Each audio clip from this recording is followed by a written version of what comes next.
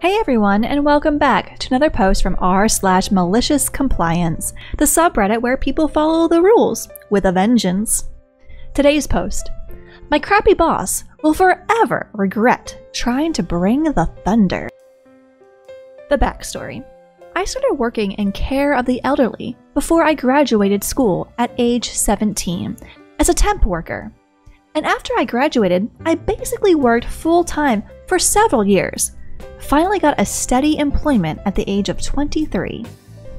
I take pride in my job, and even though I didn't study medical stuff, I've always made sure I knew everything I needed to know to do a good job, with online classes, certificates, reading up on medications, treatment recommendations, etc.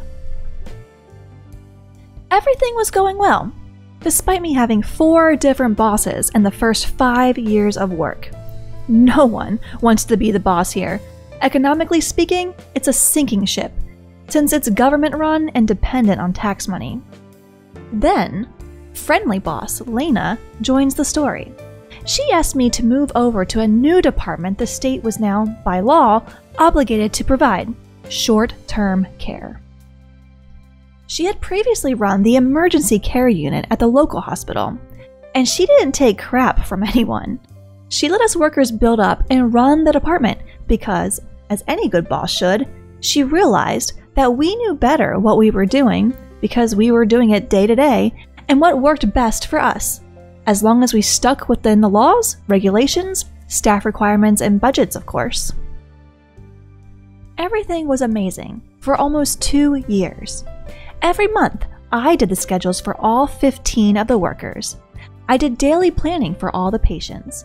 I was in charge of all the documentation and all the new guidelines and protocols being implemented, since the care provided was brand new in our area. Then the day of the great sadness came, when Lena declared that she was leaving, since she'd been offered a job as the head chief of the local hospital. All of us were devastated to see her go, but I mean, good for her. That's when super bitch Kesa enters our story. She was already the boss of the normal elderly care units where I'd worked before. I'd already moved on to short-term care before she was hired as the boss there, and we had heard exclusively bad things about her. We heard she would always do what she thought was the right thing to do, which was almost exclusively wrong because she was underqualified, had no experience from the actual work, and was just a bitch in general. Our first staff meeting, she told us, either you're with me or against me, and the people who are against me I drown in the local lake. Okay, great start. I then tried to explain to her that with our previous boss we'd worked with trust, since Lena had an understanding that us workers actually knew what works best in our own department, and Kesa instantly shut it down. Kesa: no, I'm the boss. I set the protocols. I decide how my departments run. Me: yeah, of course, but I'm just saying we've been working like... Kesa: no, I'm the boss. I'm in charge. And so it began. Kesa started changing the schedules, the protocols, the staff requirements, the daily rehab schedule, the food schedule, not joking by the way, and she lowered the required medical competence to work at our unit. This means there were people working with us who had no prior experience in the job, had no prior experience in the field, barely spoke the language, etc. Keep in mind, we had dementia evaluation, palliative care, or end-of-life care, stroke rehabilitation, and so on. Cue the malicious compliance. Kesa started to try to micromanage everything we did, literally everything. She canceled all the activities we did for the whole business, like pub nights for the elderly, movie nights, summer cafe outdoors, walks, store visits, everything, all without cost to the business. She stated that we're no longer allowed to finish the schedules on our own and gave us 2 weeks less to finish them, which means we now have 1 week to input the schedule, try to settle it between us 15 people, and then hand it to her. She'd finish it and hand it to us the day before it went into effect. and 8 out of 10 days the shifts weren't covered. Or there were 6 people working the same weekend when it was supposed to be 3.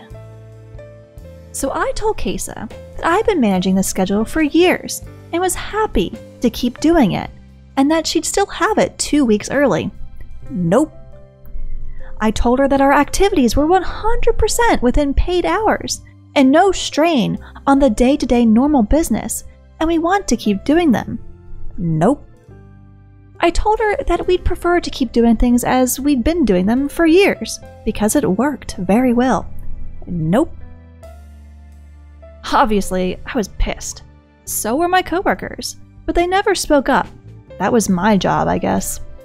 There were a lot of incidents that I'm not going to bother bringing up, but just imagine that anything we ever wanted to do for our patients, or the people in the dementia units, or for the well-being of the staff was just no. One thing that had been consistent since I started working there when I was 17, I'm 27 at this point in the story, is that when you apply for vacation or any kind of leave, you input the leave request, and then you request a temp to cover your shift, and then you inform your boss that you've done both of those things. It's always been like that.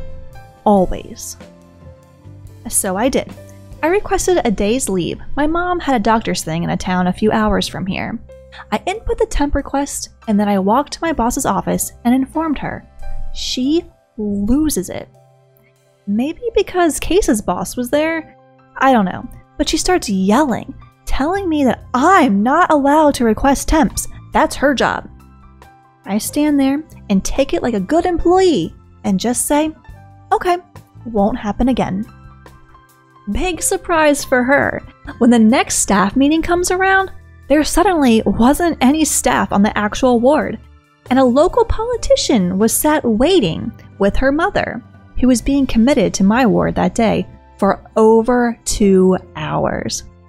I wonder who made sure they were arriving at that time on that day. Wink, wink. I told my boss's boss exactly why there weren't any temps scheduled for the meeting. Kesa got fired. Will make me smile for the rest of my life. And that's gonna wrap up today's post. Malicious compliance stories can be so satisfying sometimes. Let us know your thoughts. We would love to hear them in the comments below. If you liked the video, please leave a like or a comment. It always helps us out a lot. And if you'd like to hear more and see more posts from r/MaliciousCompliance and other subreddits when they come out on the channel, please subscribe. As always, thank you so much for watching and for listening.